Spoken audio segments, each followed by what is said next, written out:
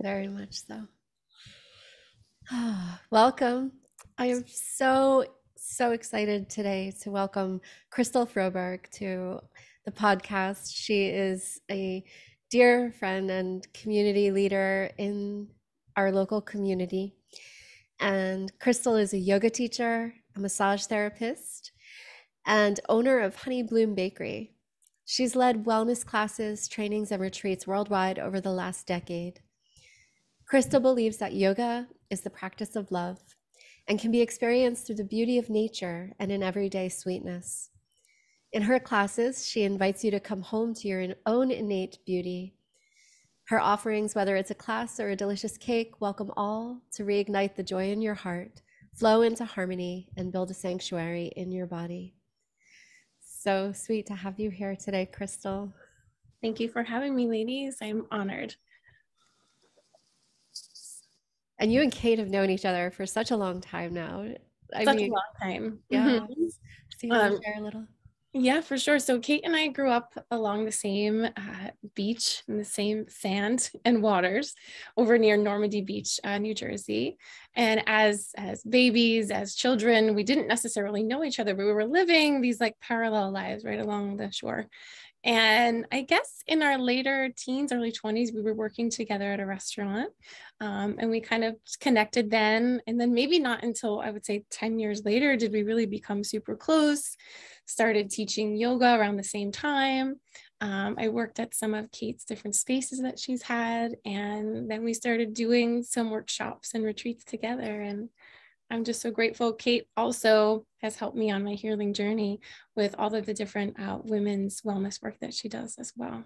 So super grateful. Yes, we were destined to be sisters of healing in this lifetime for sure. And Jeanette, I've known you for almost maybe about the same time, at least since I've been teaching over the last decade. We've always crossed paths and we're of the same community and you know, all three of us have that same mission in our hearts to really help and heal the world the best way that we can. Yeah. So we're lucky to know and have each other in that way. It's been special to watch your journey, Crystal, as a friend over the years, getting to know you on deeper levels, and then your journey and how you've opened up and shared yourself with the world in different ways and have evolved due to so many life occurrences and circumstances and openings and closings. And it's really living your work and just embodying what you're teaching is what you're living, and what you're living is what you're teaching. There's no way that we can't, right? Over the years, I realized that what I have been through, the highest of highs and the lowest of lows, have made me the teacher and the person that I am, you know, with the students over the years, with clients and with my family and friends. So yes, riding those crazy waves, crazy, beautiful waves.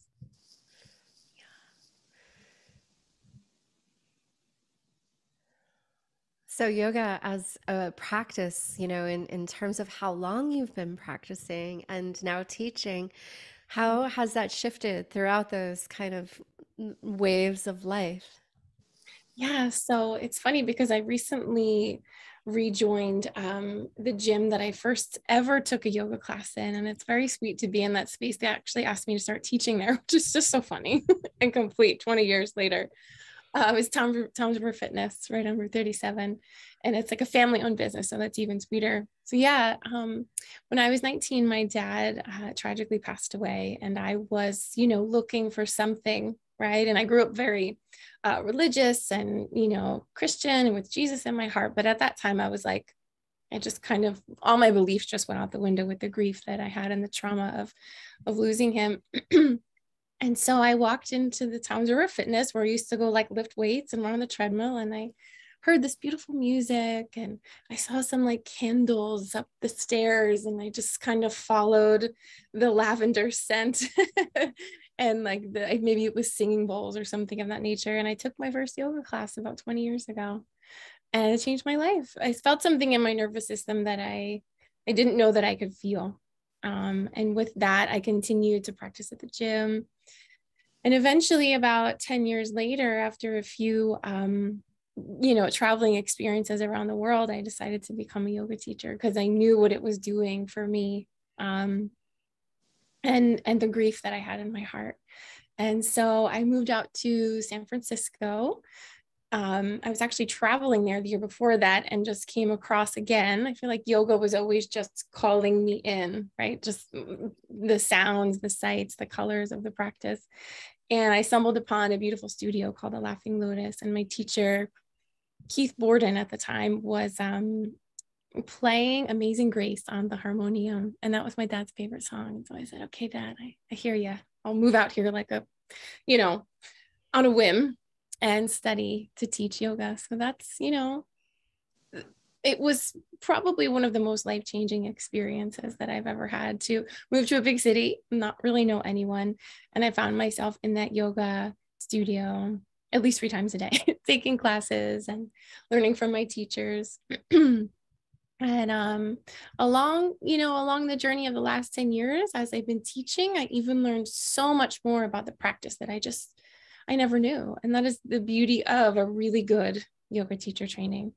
And I'm very blessed that I got to study with people that really were well-versed in the real practices of yoga, and that were really living it as well. So I'm so, so grateful for that. And each training that I took over the years led me to the next one, right? Studied with a beautiful man. His name is Sean Johnson, and he's out of New Orleans. And right after Hurricane Sandy, he actually came up to do a benefit concert for us in Long Branch for the state of New Jersey and the Jersey Shore, because he had been through the Hurricane Katrina. So he wanted to raise some money for us because he's such an empathetic man. So anyhow, yes, I've studied in Colorado, New York City with some of the greatest teachers, I feel like, that are out there today. And I'm just really thankful that through my own practice, I was able to just become a teacher that was real, and not, I don't even know what to say about other things I'm thinking at the moment, but just, in my heart. And there were times where, I had lost a friend to suicide a couple years ago, and the whole community knew her, and I'm, in the class, and we're all crying. Right. And so there was nothing to hide. Right. And I don't think that, yoga, or I should say, I don't think we should take the emotion out of yoga, even though we're trying to quiet our minds and find our hearts and connect with spirit. I think it's so important to bring everything you're going through right to your mat, and there are some teachers that say, just leave it at the door. I say, bring it. Right. Yeah. So. And that's something that I've just respected you from the outsider perspective, even knowing you as deeply as I do, that you remind each of us to do that in our own ways, and that yoga really is the essence of living, and how much your emotions, your energetics flow through in a way that all the different populations that you've served with guiding practices, and even all that you've been doing this summer, which I'd love for you to share on the farm. It's really, you're holding up the level of integrity of showing up and not putting on the stoic front or suppressing anything, because we know what happens when we suppress, how it then catches up and it stays in our tissues and our cells. And you're such an advocate for living your practice, which has been such a graceful way of watching you on the journey. Thank you. That means a lot. I think that with the modern yoga world, there's a lot of spiritual bypassing that can happen. And in a way, I feel as though maybe there was a moment I was in that too, right? But most of the time, yoga would bring me back to a place in my heart if I had gone too far. And I also feel like it can be such a nervous system soother if it's being taught in the right way, right? I feel like there's also times and certain teachers that don't necessarily respect the practices in a way And especially these days, and learning from you lately, Jeanette, yoga that is trauma informed, right? And maybe, you know, some of us missed that for a little while and didn't know that's what we should be teaching or what we needed, right? And I think mine, in a way, even though I wasn't officially trained in trauma yoga, when I look into it, I'm like, wow, I think I'm doing that in a way that I'm grateful that my body knew just to do, to consider everyone in the class, to consider all ranges of emotions, to consider that not everyone's just going to close their eyes and think of a pretty place and feel joy. That's not realistic sometimes, right? Maybe people don't even want to close their eyes because that's scary, right? So I think being authentic in that way and holding true to my own traumas and teaching from that place of realness and grief and joy is something that it almost happened accidentally, if that makes sense. So yeah. Mm-hmm. You know, I love that, Crystal. It's true, though. I think that true yoga, authentic yoga, is inherently trauma informed, as it is a practice grounded in ahimsa, in non-harming, and a practices that brings us into greater states of awakening and awareness, where all of you is welcome. Nothing is pushed away or, you know, suppressed or pushed down, and that is the authentic practice. So we in the West need to teach trauma-informed yoga because so many of us are brought to yoga through a means that include, you know, a lack of authenticity in the practice, so gaslighting, spiritual bypassing, somatic dominance. All of these themes are very prevalent. And so if we've been gifted and blessed to have good teachers who really transmitted the practice with clarity and intention and devotion, then we show up like that as well for ourselves and our students. And it sounds like that's where you're coming from. Yes, and I'm grateful for the teachers today too that are holding on to that, excuse me, you know, true yoga, that heartfelt yoga, and ones that are recognizing, wow, I can do better, right? Or, oh shit, let's look at this in this way now, and are humbled by it, right? I think we've all had moments like that as wellness leaders, to say, right? For sure.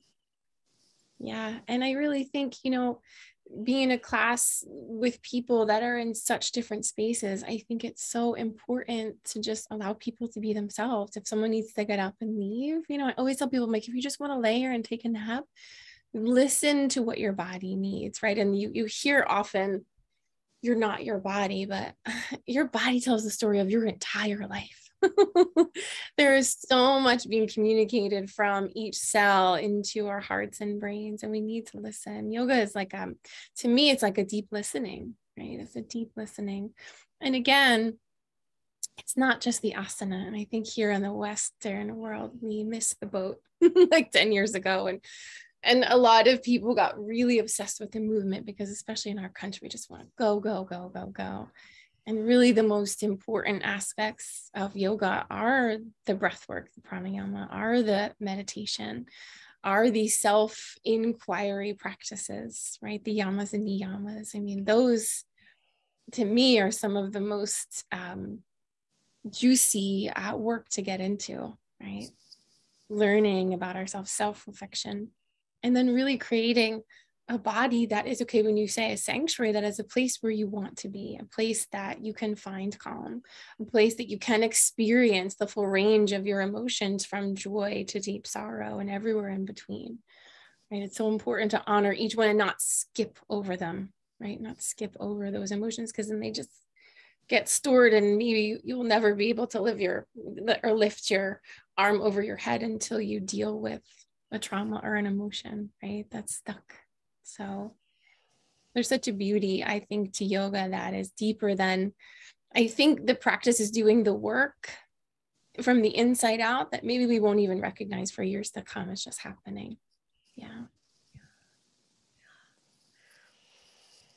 That in itself is just, it feels so comforting when you say that. It's just dropping back within, and it isn't this forceful, aggressive way of moving the body. And Jeanette, this is something that, you know, I've admired and respected your work for years because you are an advocate for that as well. That, and even in a recent conversation this summer, you had said, although we live in a very hot, humid climate during the summer, our body is really meant to practice more of a restorative yin approach because we don't need to build more of that fire. And for both of you, how you've honored your own physical bodies and worked with that in the way of honoring your practice. And Crystal, even just, knowing a bit about what you've experienced in the past few years, physically having to adapt and adjust, and holding steady in that and not forcing your body to move at a pace that it wasn't ready for. Yeah, absolutely. I mean, and I think too, your body needs different things at different times. And in a yoga class, we don't always get that option, right? And if we look back to where yoga began, a lot of the asana was designed for teenage boys with a certain type of very thin, long body.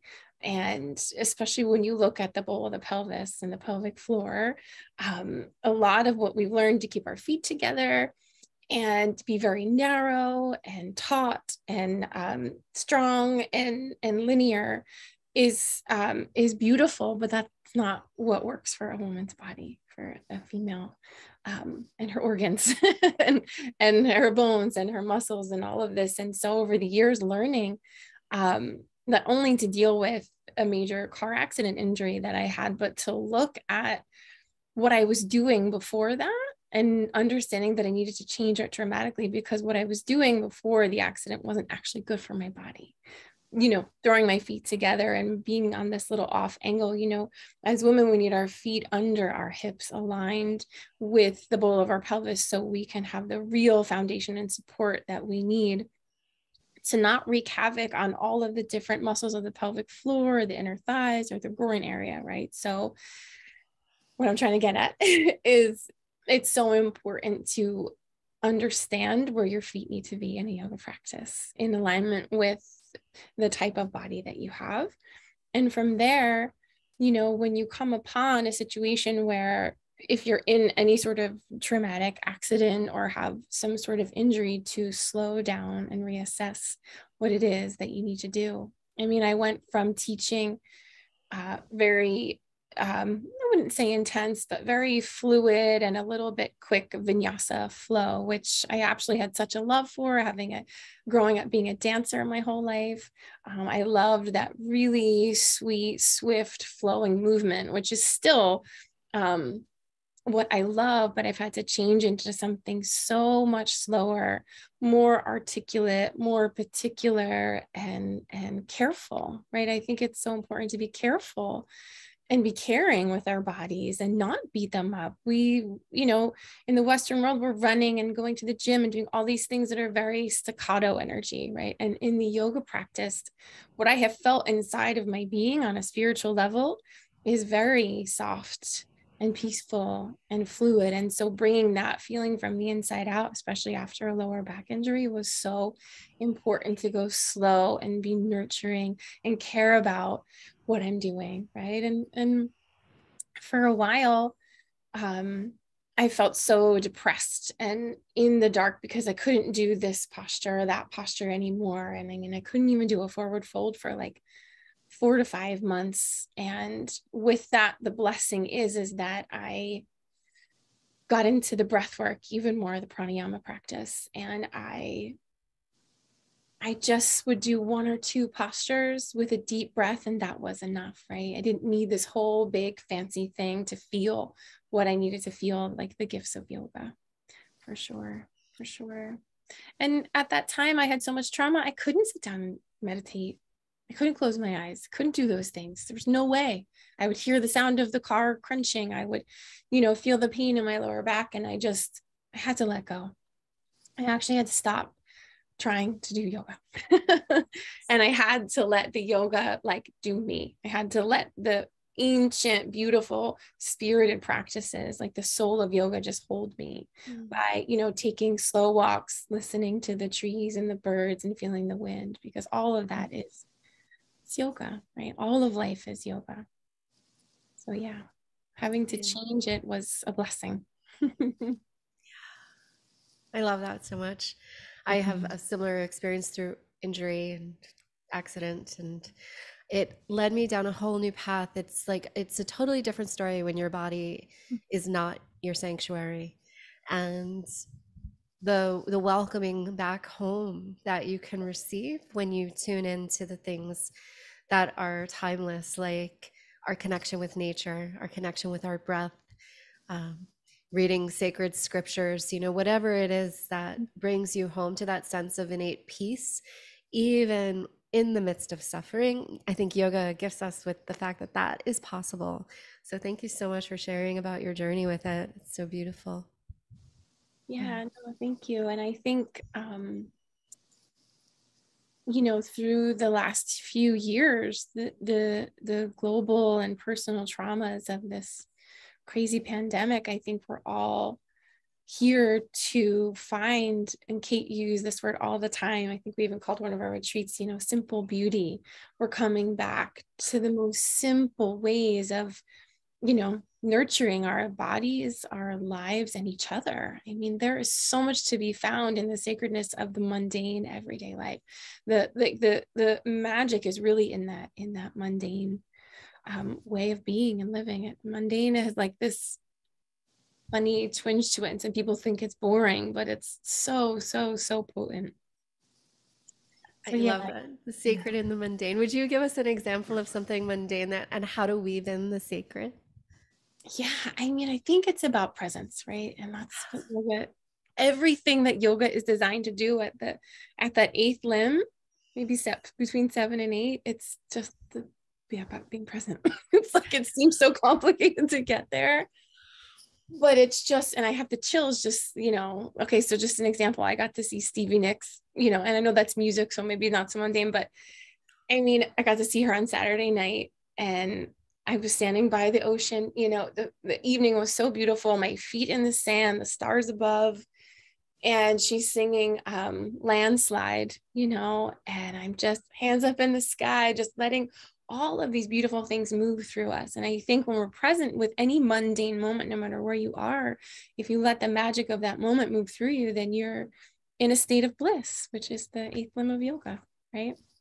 And even Stevie Nicks said it. She was, you know, in these, I don't even know, she looked like the witchiest, most magical woman. And I don't even know how she's 70 something, but she's in this witchy dress and all of these ribbons are flowing from her, and the wind was just right. And she got on the stage and she said, the wind almost shut the concert down. She goes, but it was working for me all night. And that was it, like her and that wind. And then she just 70 something, you know, singing like the goddess that she is. And so if you're at a Stevie Nicks concert, or if you're just sitting at home on the couch with your mom, right? When she's sick, my mom just was sick again the last week. And, you know, just looking at her and realizing like, oh my God, she drives me crazy, but I love her so much, you know, and just watching TV with the person that you love and cooking them a meal. That's also the most mundane yet magical gift, right? It's an offering to each other. Yeah. I love that. And it is, you know, just simplifying the busyness builds such an appreciation for all of that. And then life can become so much less complex with what we look to outsource our happiness and our gratitude, and just the simple pleasures of how nature can teach us so much, how we are of nature, but be so connected and so alive, even when we feel really heavy or we're sick or we feel laden with grief. It's all coming back to the center, coming back to the heart, and relishing in all that's there. Mm-hmm.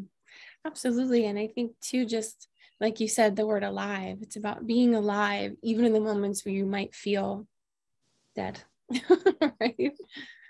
And I mean, I think too, through the honoring of your emotions and every range of them, that's being alive. Being alive isn't just being joyful, right? I mean, yes, we want to feel more of these really wonderful and nourishing things. But, anger and grief, they're not bad, right? It's moving them through. And so whether that's walking, connecting, dancing, doing the yoga, and again, back to yoga, they have these 8 limbs where it's a beautiful practice, science. There's so many things I feel like I could call yoga for what it is. And a part of that is the movement, but we can't forget about those moments of stillness and contemplation and connection, right? It's about connection within ourselves and everything around us, all the sentient beings of the world and the plants, animals, all of that. Mm-hmm. Yoga Chitta Vritti Nirodha.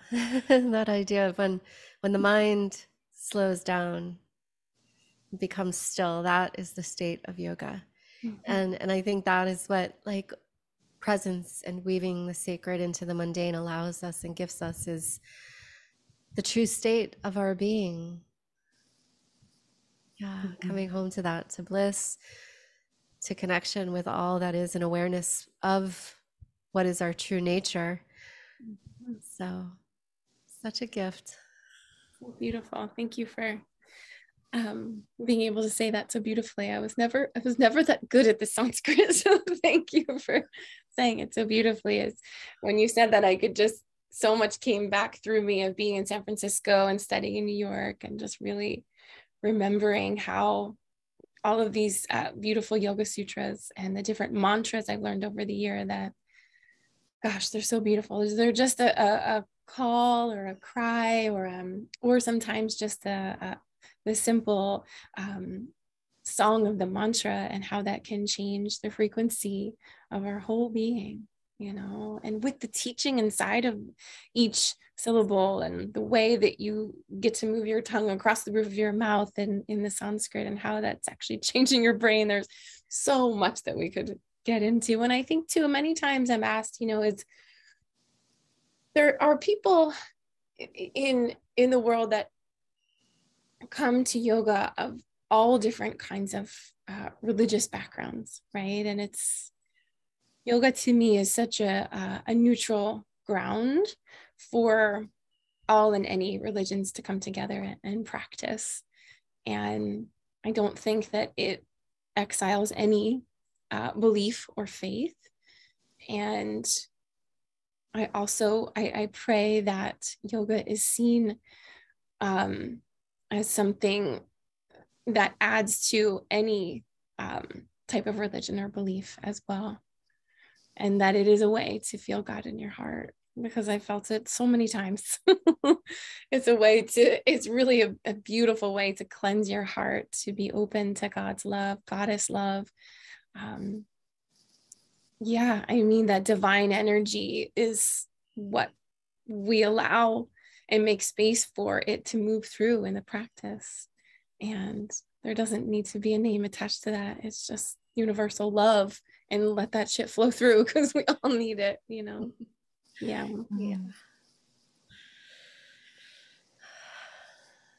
You've reminded me of so much in this conversation, so thank you. And I really hope that our listeners can just sink into whatever is extracted piece by piece, because I feel like when we listen back to this, there'll be so many great reminders in all of what you just shared.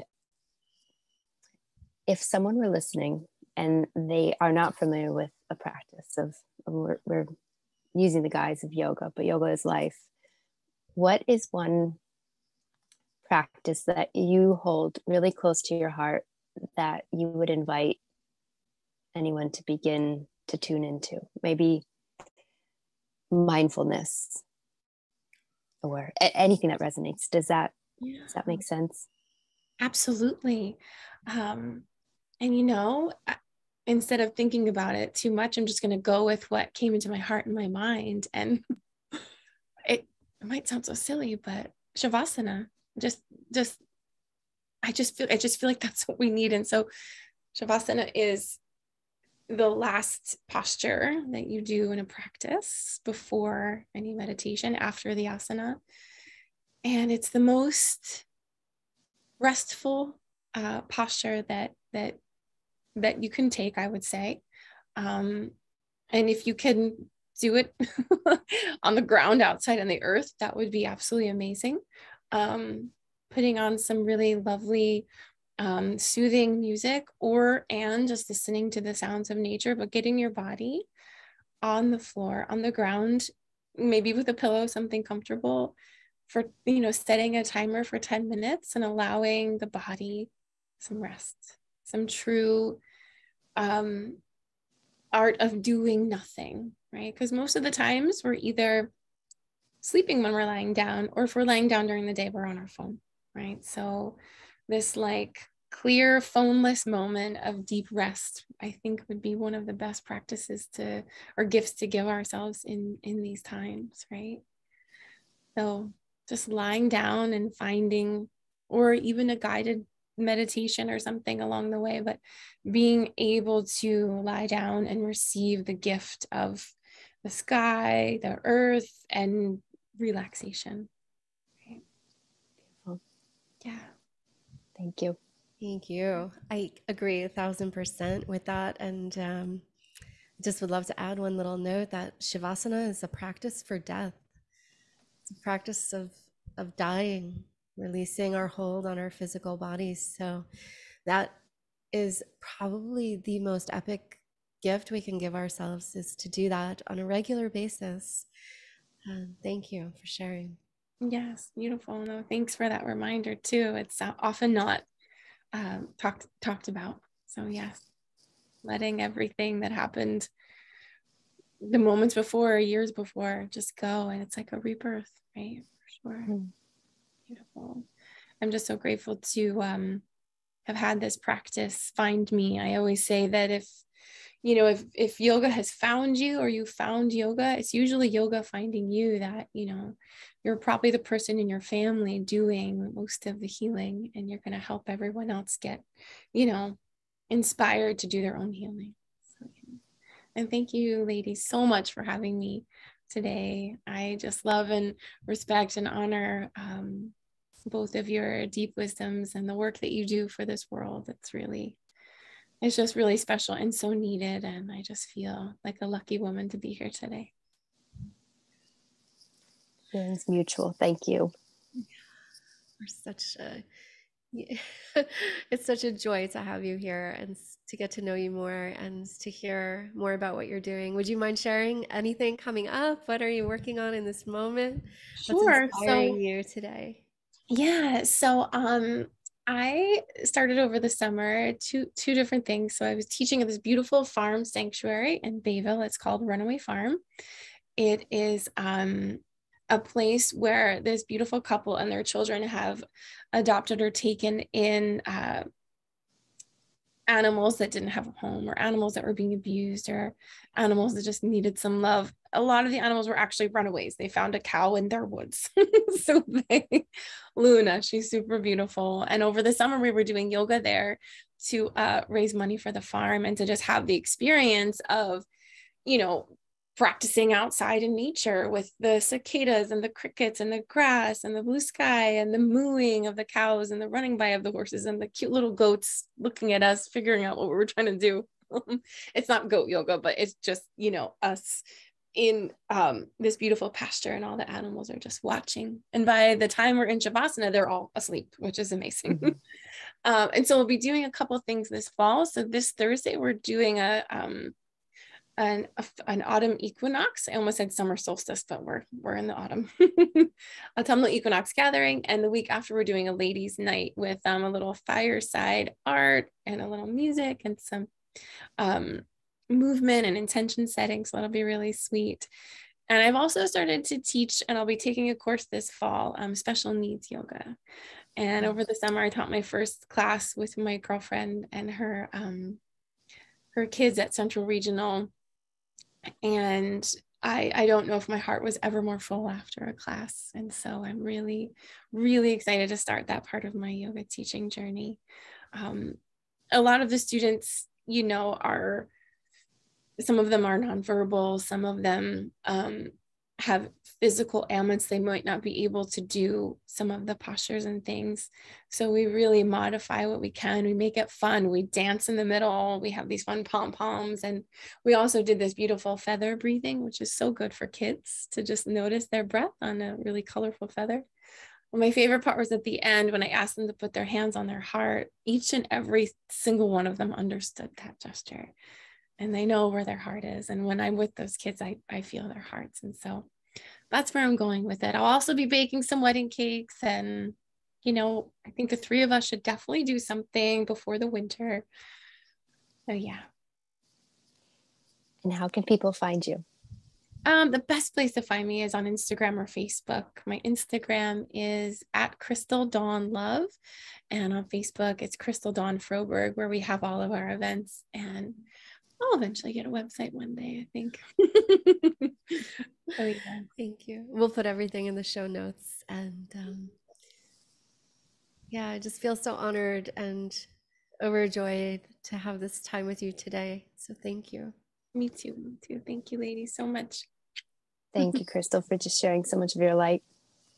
Thank you for having me.